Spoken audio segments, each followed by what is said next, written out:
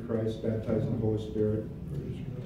Because he's like so real in my life. Yeah. You know? Yeah. I mean, it's like, if you're filled with God, Amen. now everybody has God, but everybody doesn't have the Holy Spirit and Jesus in the same way. God is the great, there's a general revelation of God the Father. You talk about it in Romans 1, right? Yeah. But there's a place where, I don't know about accepting Jesus. I do know that we have to become aware of who he is, Yeah. and realize he's the one we have to follow. Oh, yes. Right? It's an awareness. Remember Paul says, he says, when Christ was revealed in me. Yeah. Christ has to be revealed in the human race. Yeah. And when he reveals himself, there's no place else to go. Yeah. Right? That's right. Mm-hmm. That's right. I, about two and a half years ago, I started having I was reading a lot about what was going on in the Middle East. And it really bothered me, man. It really bothered me what was going on in Iraq, what was going on in Syria, in Egypt. I mean, it just, my heart was just aching knowing that all of the people who were being killed, mostly Muslims, but a lot of Christians, A lot of Christians. they had moms, they had dads, they had brothers and sisters, they had children. And all of the pain of the death of a mom or a dad multiplied and multiplied and multiplied. So you hear about someone being killed, but you don't realize that there's hundreds of people involved in that death. Yeah. And when you're talking about hundreds of thousands of deaths, you're talking about millions of people being involved, of going into abject pain and suffering, losing loved ones to this violent spirit, right? That's right. When they were fighting over Mosul this last time, I think it was last year, early in the year, they had a big fight over Mosul. Mosul was a very old city. It was divided in half, old city, new city, about 1 million people. ISIS took over that city. The Iraqi army and Americans went in and fought them house to house, street to street. And hundreds of thousands of civilians were wounded and injured. I mean hundreds of thousands. I had a dream. I kept seeing this man walking out of, he walks out, I mean, I want to go to Africa. I want to live in Africa, but all of a sudden I'm talking about the Middle East. This man walks out holding his 5-year-old, it looked like a 5-year-old son, and the child is severely wounded, and he's got a little turban on. He's weeping and he's crying, and he goes, "Somebody help me! Somebody help me! Somebody help me!" And he's holding his son. And I'm going, oh man, I kept seeing this and seeing this and seeing this. I mean, I want to go to Africa, man. I want to go to Rwanda. I want to go to Congo. And all of a sudden, I'm in seeing Iraq. And I'm seeing these Muslims. Well, God, I don't know. What can I do? How can I help? What can I do? Yeah. Well, you had medical training. You were a medic in the service. Go back, get some medical training, and maybe all right, that's what I'll do. So I go to school over here. I become an emergency medical technician. It almost killed me. Yeah. My blood pressure went up. That school was very hard for me. Oh, yes. And so I went and got all my certifications and stuff. I got on an airplane, and I was going to fly to Beirut, Lebanon, because I knew I could get into Lebanon through there, get into Iraq, and maybe Syria. Well, when I got ready to go to Lebanon, all of a sudden, the prime minister of Lebanon was held hostage in Saudi Arabia, and they shut down the airport in Lebanon. I already had my tickets and stuff. I changed them. I just flew to Amman, Jordan. I just got on an airplane and flew to Jordan. I don't even know anybody in Jordan. I don't know why I flew to Jordan.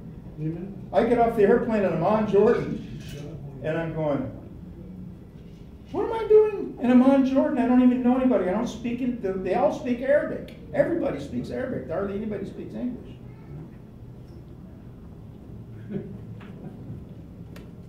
Lord, surely there's a reason that I flew to Amman, Jordan. Why am I here in Jordan? And I get this telephone call on my cell phone, right? And it says, it calls from Colorado. Okay, hello?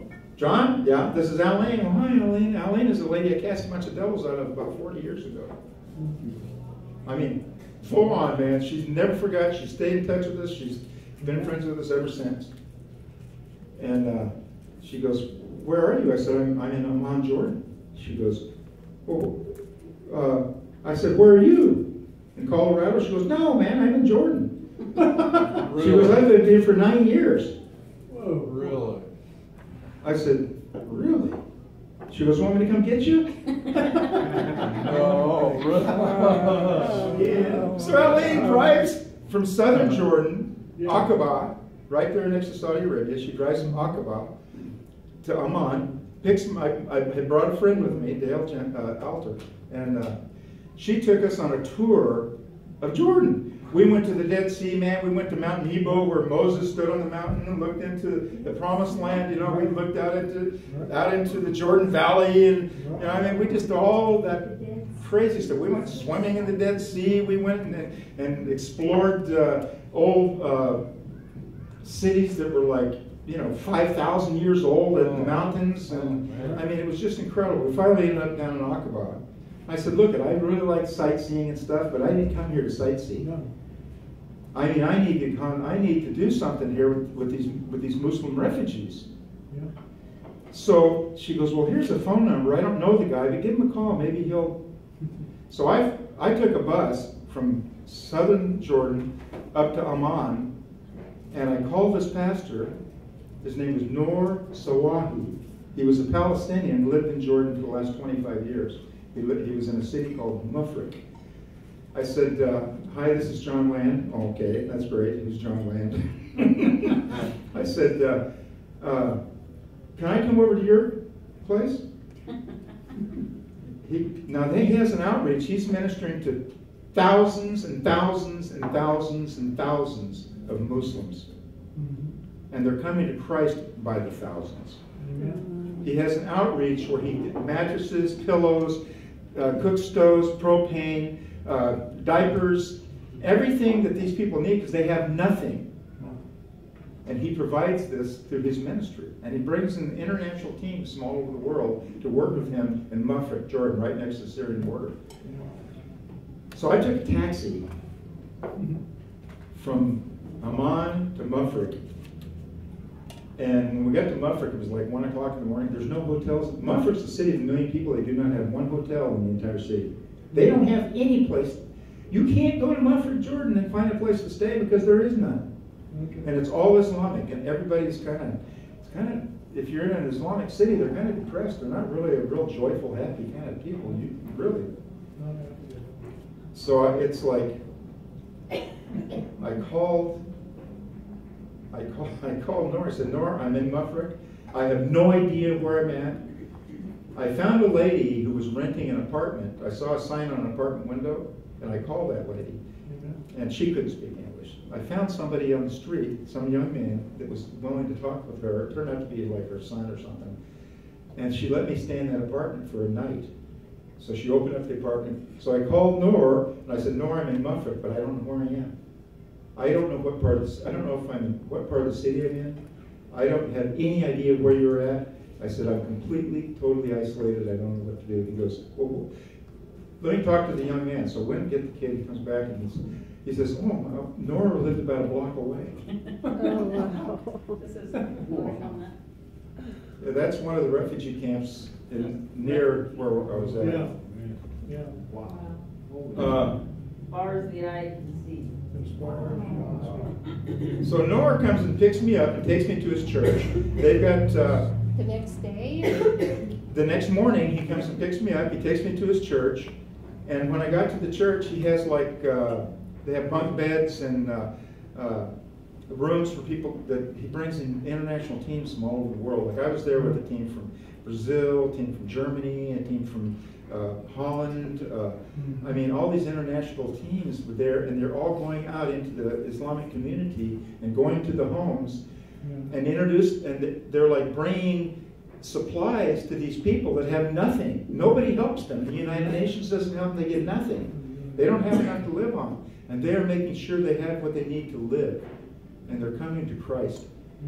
They said, "You want to go to a house?" They call them house visits. I said, "You want to go on a house visit?" I said, "Yes, I would like to go on a house visit."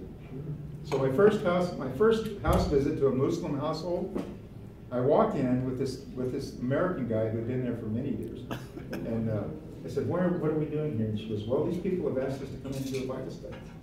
They're Muslims. Oh, Yeah. I said, really? He goes, yeah. We went in. 7 women walked out, and each one of them had on hijab. Now the burqa is like one they got, you know, it's like Yeah. beekeeper thing. I mean, it's like that. But But the hijab is they just cover their whole body's covered except their eyes, right? Yeah. They were 7 women walked in, all sit down, all completely covered. They call them the Ninja Turtles. I thought I mean, and this is not in my reality about what I've learned about Muslims, right? So we did a Bible study, we talked with them, and found out that they want us to pray for them. We prayed for each one of those women. One of them had just had surgery, a family member was ill. I mean, we laid hands on these ladies and we prayed for them, and it was just powerful, right? Right. And they're coming to Christ by the thousands. Yeah. It's incredible. I went to a conference in Lebanon teaching, it was taught by ex-Muslims and Lebanese teachers on how to minister to Muslims. And a lot of them were people who had been Muslims, they're not Muslim, and telling us the Muslim mindset, what's the difference between, you know, Christianity and Islam as far as their understanding of God and stuff. And it was extremely powerful when you start realizing what these people are trapped in. And how profound, what a profound thing that they're caught up in. It seeps into every part of their being, right? Yeah. So I left Jordan, and I knew I had a name of a pastor in Lebanon, in Beirut. So I get on an airplane, and I fly to Beirut, right? And man, since then, that whole country has opened up to us. I mean, just incredible. We went into Cyprus, preached in Cyprus. In fact, we're going to be probably going back to Cyprus. They want to start a ministry over there. But the thing that I'm excited about is you can't be a terrorist if you're a Christian. No. It's that simple. That doesn't work. It's that simple. Probably right now there's the biggest ingathering of Muslims in the world. 21% of Muslims live in the Middle East.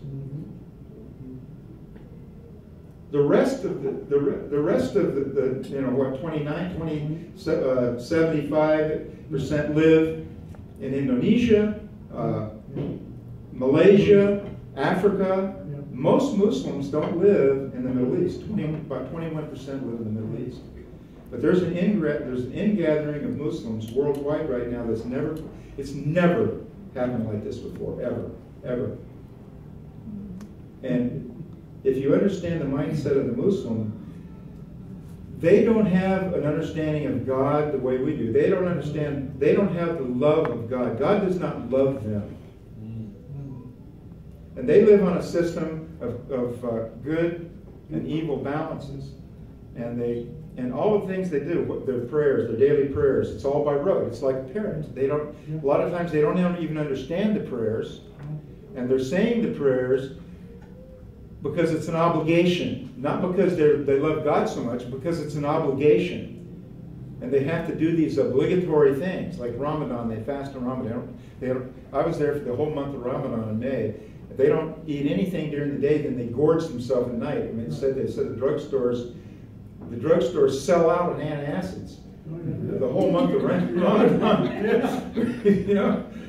But everything's obligation. And they don't have, even the good works that they do is obligation. Nothing's done out of, you know, Christians, we are supposedly doing things because we love people, not because we have an ulterior motive.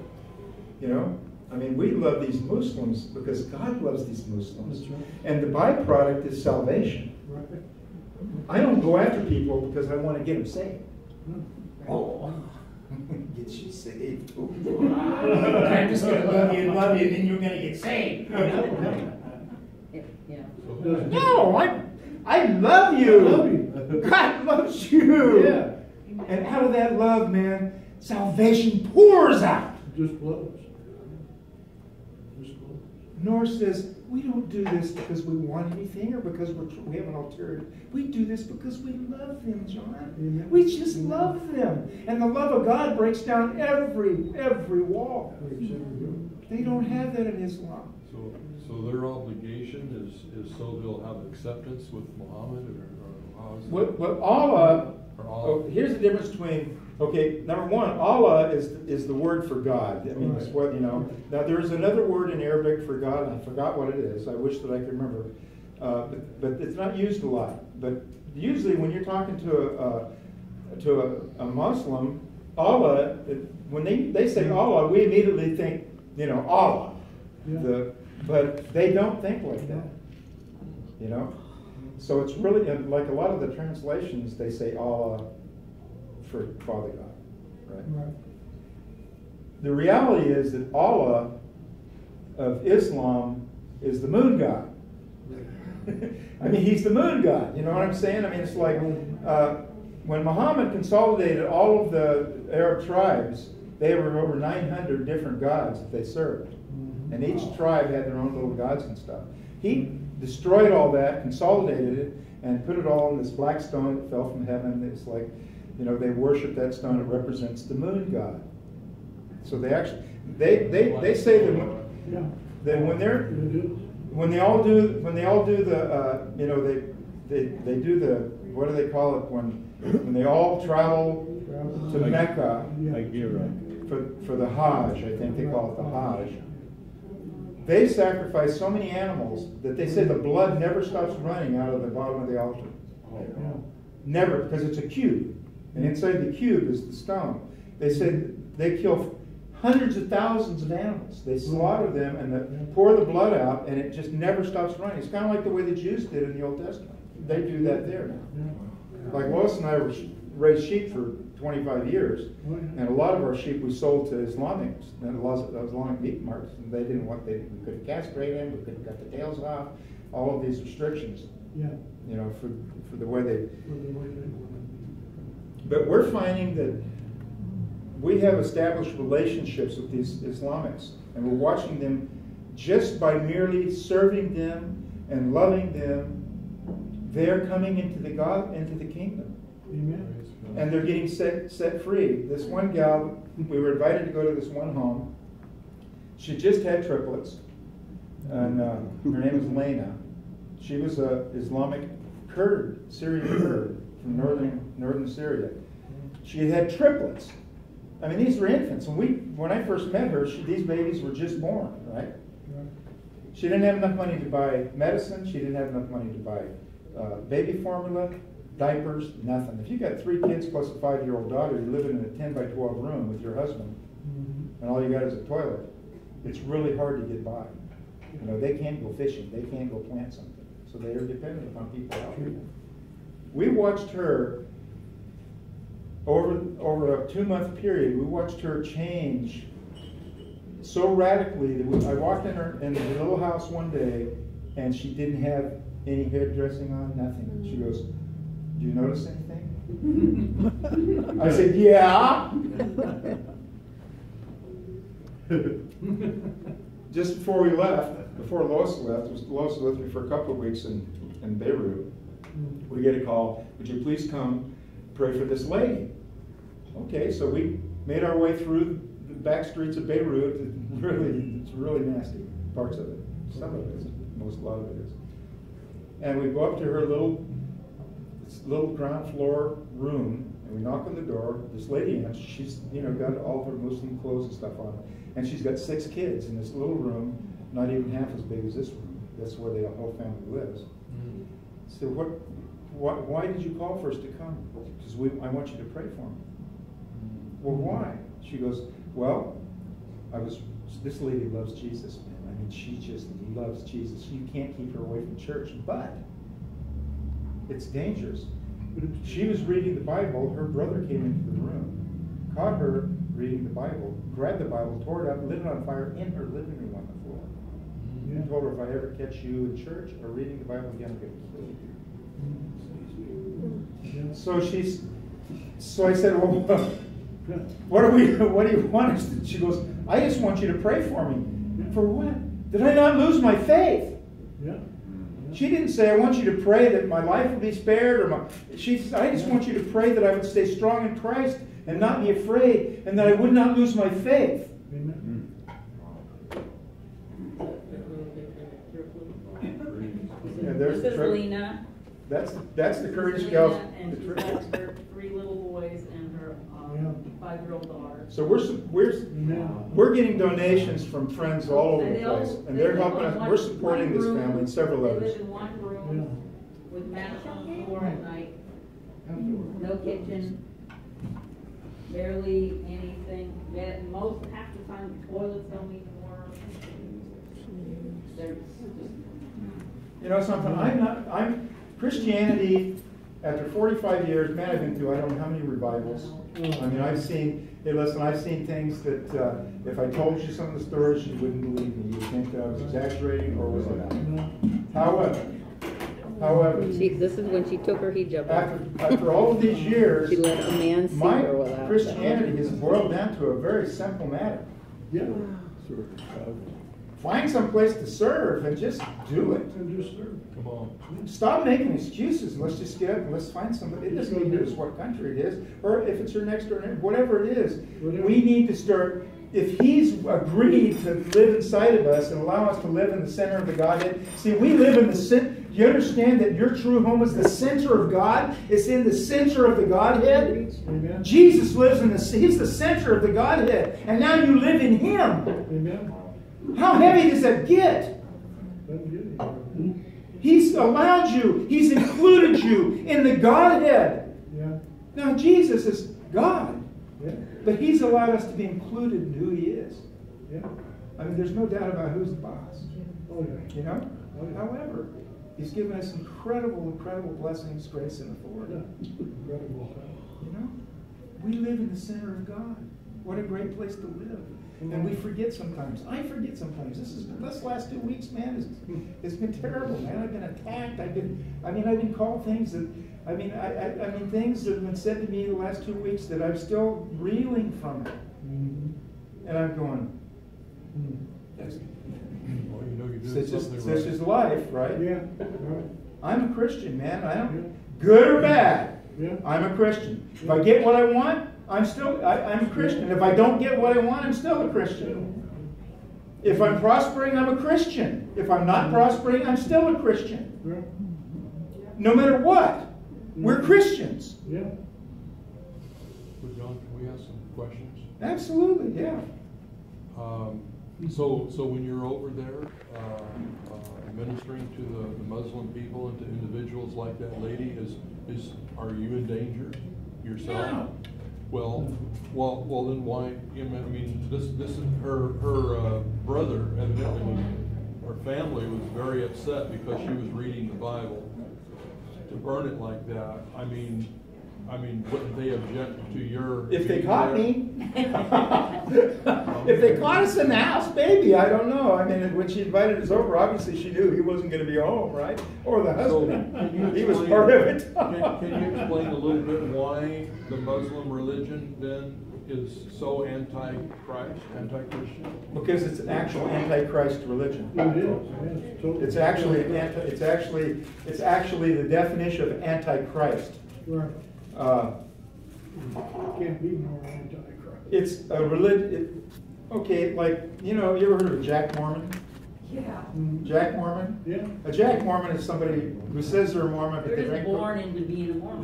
they're born in the Mormon family, but they drink Coke, or they do this, or they do that. I mean, it's like they do all the things Mormons aren't supposed to do. Right. Have you ever heard of a Catholic that probably isn't really a Okay. devout Catholic, but yet says they're a Catholic? Yeah. Yeah. Plenty of them. Yeah. I mean, they may even go to Mass on Easter or Christmas. They're born into the religion. They're born into the religion. And Islam is an all-pervading presence in the family, in an Islamic family. Yes. Sir. It's a patriotic,